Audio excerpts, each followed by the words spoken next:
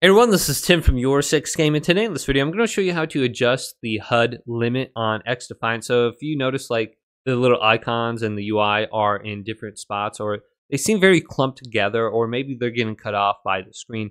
On the home screen here, let's press R3 and go to settings.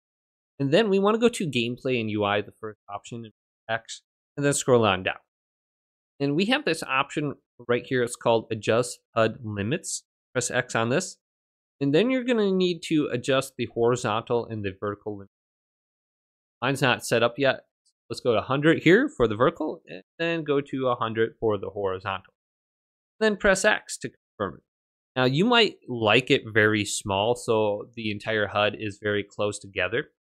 And in some ways, this could be beneficial because all the icons are closer to the center of the screen, and you don't need to look to the edges of the screen to go ahead and see them.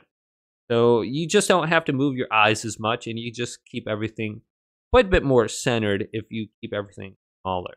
So hopefully this video did indeed help you out. Did? Leave it a big thumbs up and subscribe to my channel down below for more technical videos coming up next on YourSixGaming.